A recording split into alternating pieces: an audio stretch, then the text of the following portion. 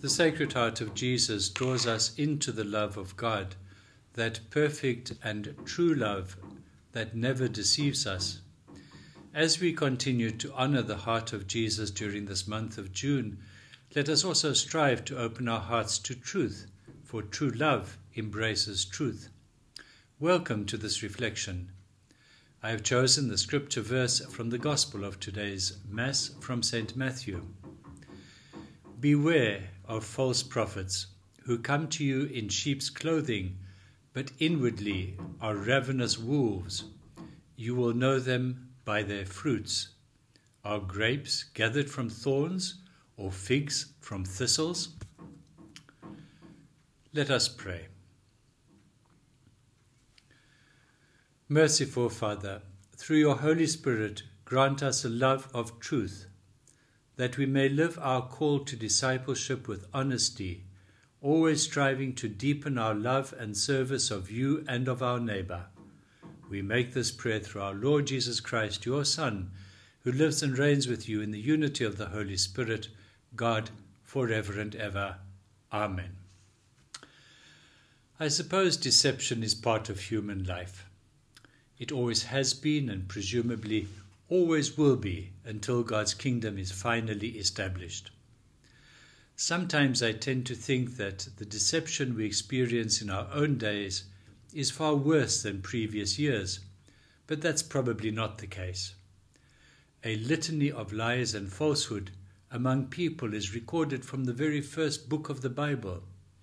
In a sense, this is encouraging because we realize that deceit is part of the human condition, and despite that, God does not give up on his creation. Sadly, this generation is not unusual in living among falsity, and it exists in every sphere of life, wherever people are to be found. Deception is often very subtle and can be couched in noble and inspiring words that are designed to conceal reality. Think of the apartheid legislation that was described as the Abolition of Passes Act, which in fact extended the pass laws to females. Wars have been fought and countless lives lost in conflicts that are said to be for justice, freedom, equality, and the like, whereas the real motivation was more nefarious, perhaps to acquire the wealth of another people or simply to extend power. Smear campaigns ruin the careers of rivals. Such campaigns may contain some truth, but often they are based on innuendo or rumor and are used to obfuscate and muddy the waters. When personal relationships are based on lies, they usually end in disaster. The Church has by no means been free from its own struggles with lies and hidden motives. We have been through very rough patches in our history. In fact, considering what has happened in our history and the depths to which we sunk at times, I suggest that it is one of the greatest signs of the Holy Spirit's presence in the Church that it still exists and thrives in the present after 2,000 years of existence. Our own era is marked by the rise of countless churches, and they continue to spring up all over the place. Some of them are the so-called prosperity cults, and they are a facade for the enrichment of their pastors and leaders. Their leaders term themselves as prophets and promise healing and prosperity, even offering so-called proof through dramatic masquerades.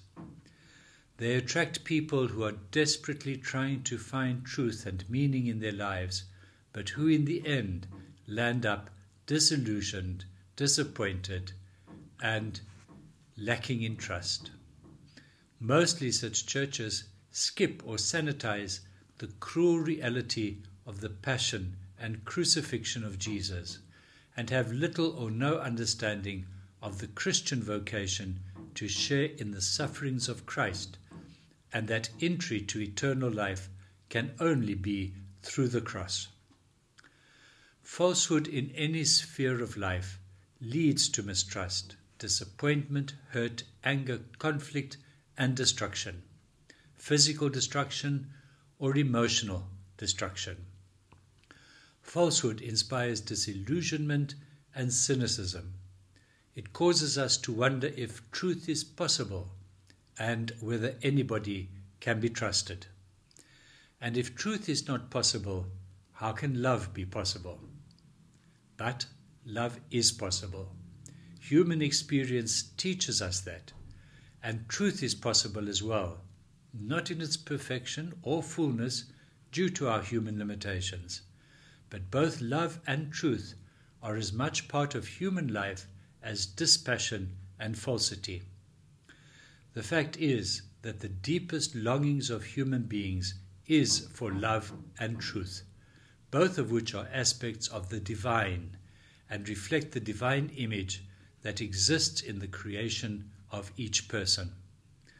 We have only to think of many of the martyrs and saints, people such as Mother Teresa, Martin de Porres, Aloysius Gonzaga, the martyrs of Uganda, Benedict Daswa, and all the saints and martyrs who have shown their deep, self-giving love for God and for neighbor, and who always sought to find the truth and to live the truth. The divine image of God's love shines out in them, just as it does in countless ordinary people, mothers, fathers, husbands, wives, children, neighbors, people who have given their hearts over to the truth of a generous love. Our expectation is that we should be able to trust our leaders, but we cannot put our hope in any person. People are always capable of disappointing us, simply because no person is perfect. There are people who may inspire us, and we find much to admire in them. It's good to have role models and even heroes. But the perfection of truth and the perfection of love is to be found in God alone. Many leaders, whether they be priests, bishops, popes, leaders of nations, in whom we recognize the image of divine truth and love, but who are ultimately only the servants who have responded to the Holy Spirit to make the world a better and a more caring place. Our focus, aided and encouraged by these servants, must be on God and His love, revealed to us in the Sacred Heart of Jesus. It is in that heart that we will find perfect love and the fullness of truth. Let us now pray for God's blessing. The Lord be with you. Bow down for the blessing. Protect your people from all harm and evil, we pray, O Lord, and bless them with an abundance of good health, joy, and peace, through Christ our Lord.